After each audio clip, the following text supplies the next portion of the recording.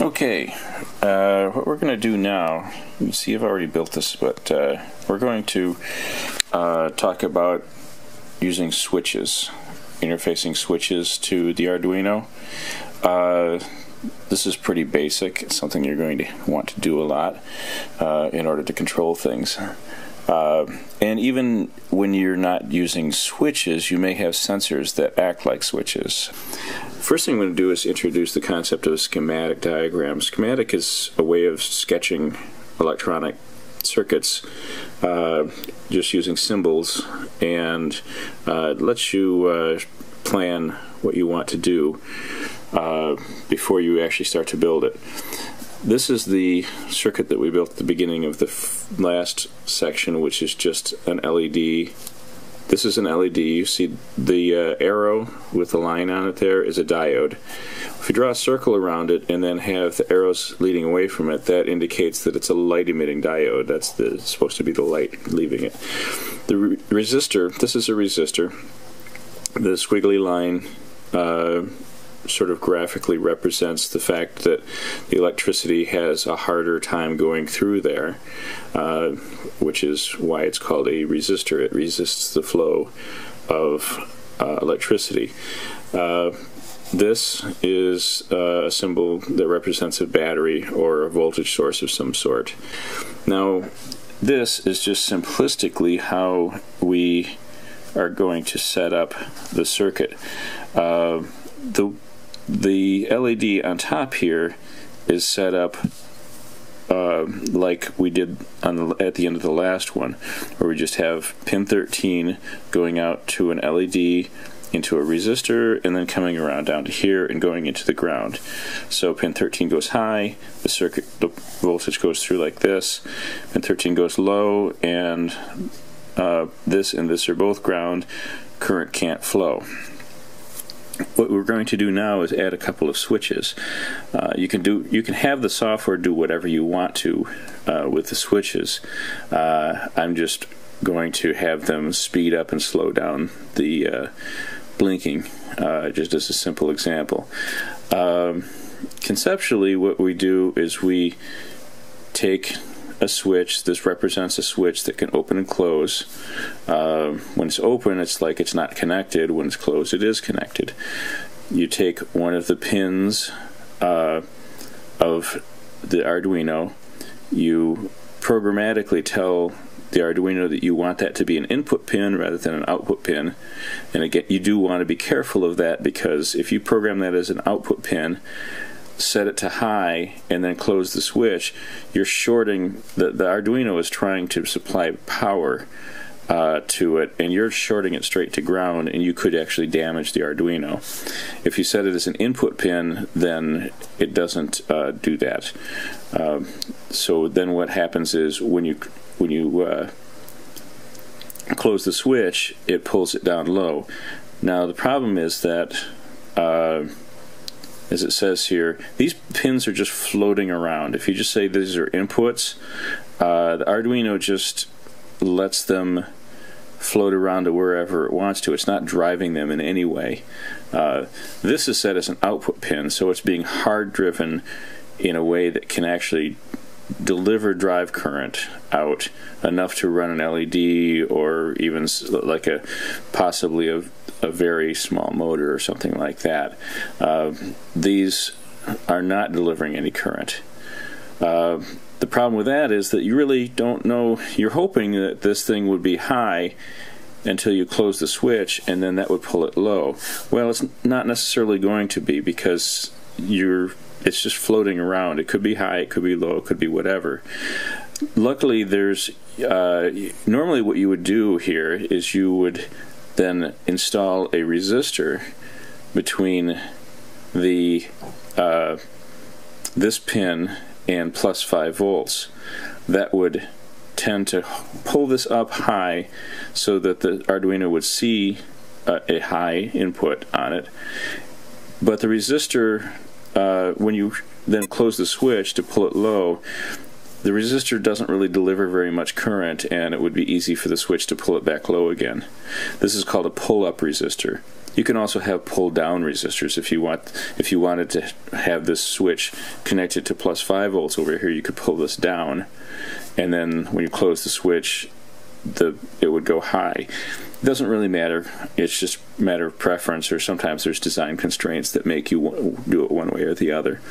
Now, luckily, we don't even actually have to install the resistors because the Arduino can do that internally. Under program control, if you set these to inputs and then you write to them anyway, it doesn't actually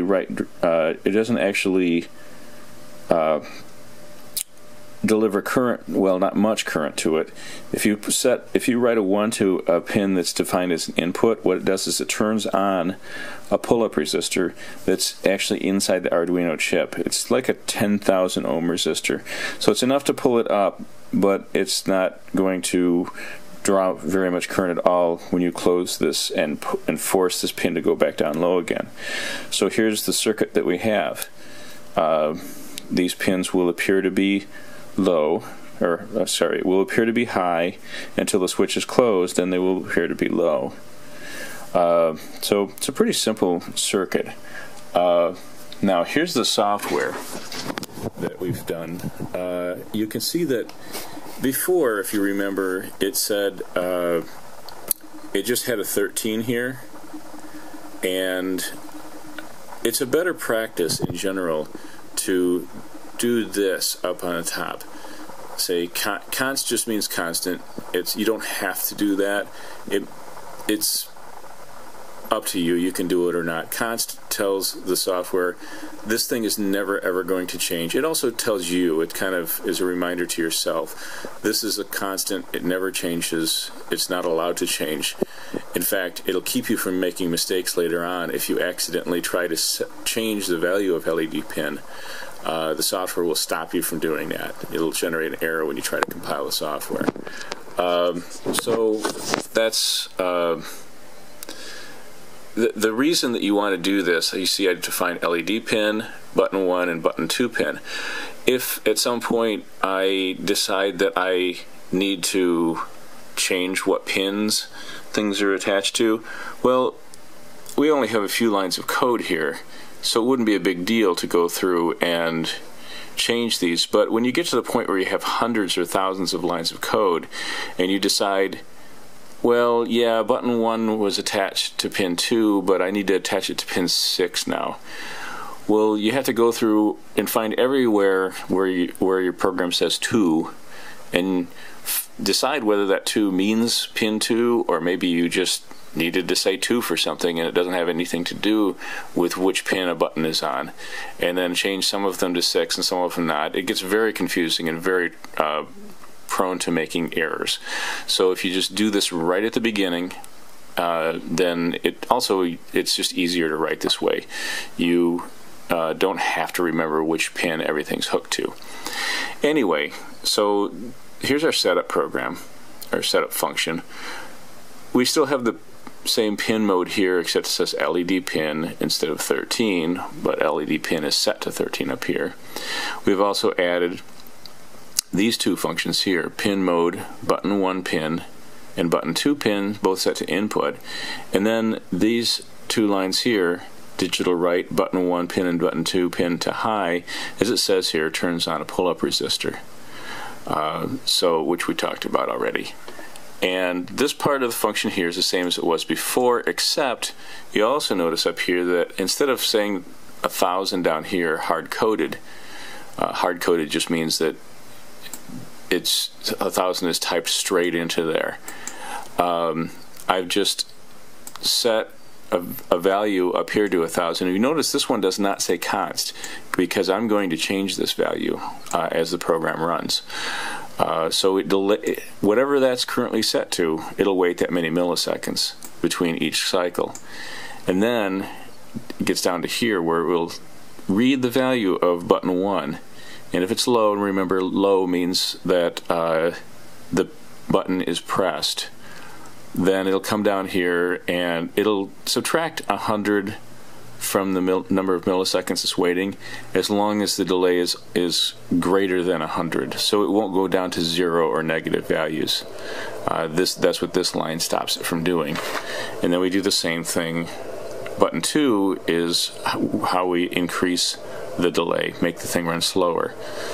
And that has an upper limit of 2000. It won't let the button delay or the flash delay get over 2 seconds, 2000 milliseconds. The LED and everything up here is still the same as it was before.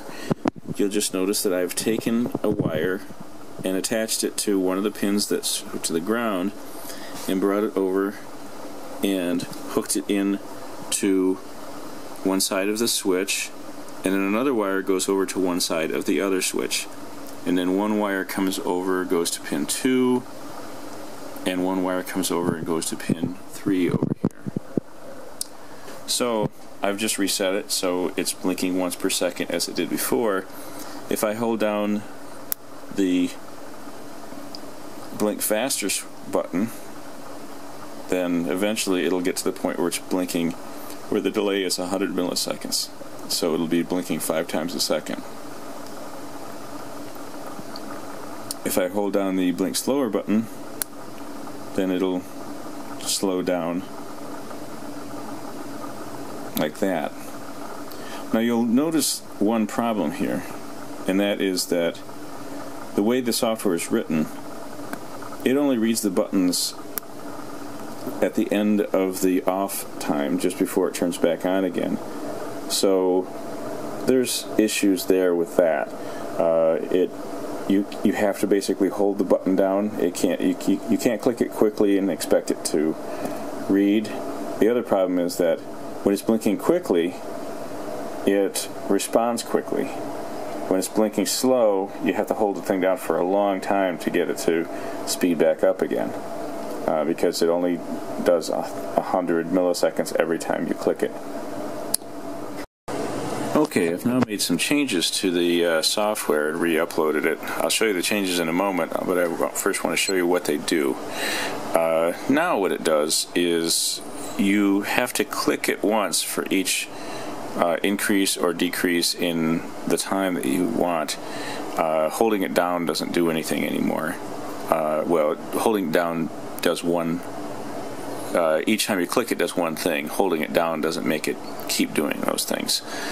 So if I click this a bunch of times really quick, it really quickly gets up to blinking fast, and if I click this one, it immediately slows back down again. So it's just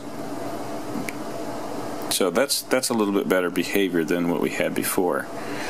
Now here's what I did in order to do that.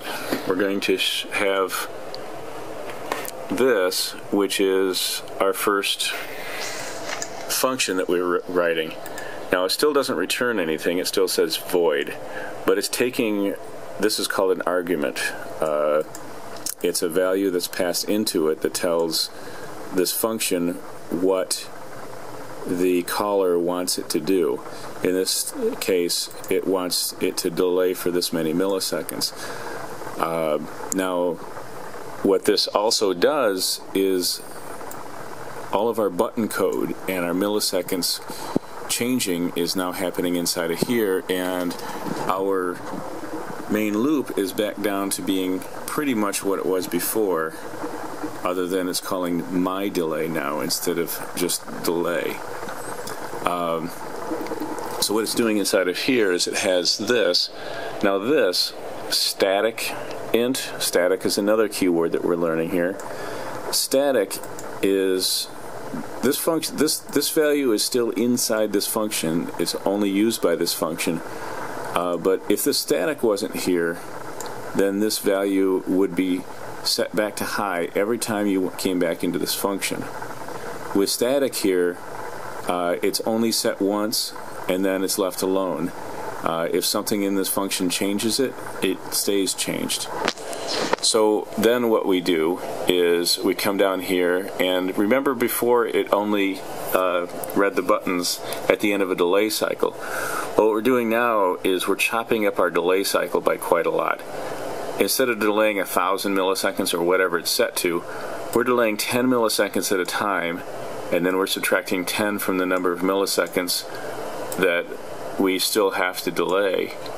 And then we're checking our buttons and doing whatever we have to do with the buttons. And we come back up again, we do another 10 milliseconds, subtract off another 10 milliseconds, and we keep doing that while milliseconds is greater than 0. So as soon as milliseconds goes back down to 0, we've delayed the right number of milliseconds, and we drop out the bottom here, come back down to here, to the caller, do the next thing, and then come back up into here again. Now our button code has also changed a little bit. Instead of just directly reading it, since we're doing this 100 times a second, we don't want it to, if you press the button down for 1/10 of a second, you don't want it to think you pressed the button 10 times. So what we're doing is we're reading the value of the button, same as we did before, but then we do this thing which says if the value now, button 1 now, is not equal to the value that we remembered from before, button 1 pause, which is our static value up here, we're going to keep track of which position is, whether the button was pressed or not last time we came through here. So we see what the button is doing now, and we say if it's doing something different, then go into here. And if what it's doing now is that it's low, then we know that it's different and it's now low. It was high before, somebody just pressed it. So then we go in here and we do whatever it is that we do when a button gets pressed, and then we set the historical button 1 position to the current value of pressed. Now the next time it comes through here, it'll say, oh, button 1's still pressed, and this thing will say, yeah, but it was pressed before, so we don't care, and it'll just skip all of the stuff. And this does exactly the same thing with the second button. So that's how we achieve that, and that's pretty much what I'm going to do for this lesson. There are other considerations that you may hit even with simple push buttons. One of them is what's called debouncing. You won't have a problem when you're delaying 10 milliseconds. 10 milliseconds, believe it or not, is a heck of a long time when you're talking about microcontrollers. But if you're reading a switch very, very fast, on the order of microseconds, or maybe even 1 millisecond, switches don't just close cleanly and then open cleanly. Mechanical switches are pieces of metal, and when they close, they don't just do this and then do this. They close and they bounce a little bit and vibrate because there's springs in there. And so if for instance this was a button that was part of a keyboard, you press that keyboard button and you might get, if it's an A, you might get 3 or 4 or 10 A's because it vibrated that many times. And the microprocessor is fast enough to see all those vibrations. So what you have to do is you have some sort of, usually it's almost always a time delay, where you have to see if you're looking at it, say, 10,000 times a second, you need to see it. You have to just work out what works for you. Perhaps you'll say it needs to be in the same state for 50 times in a row before I'll pay attention to it. That gives it time to settle down and stop bouncing. Again, we're waiting 10 milliseconds. 10 milliseconds is relatively forever for this, and that's plenty of time for it to stop bouncing. So that's pretty much it. Thanks for watching.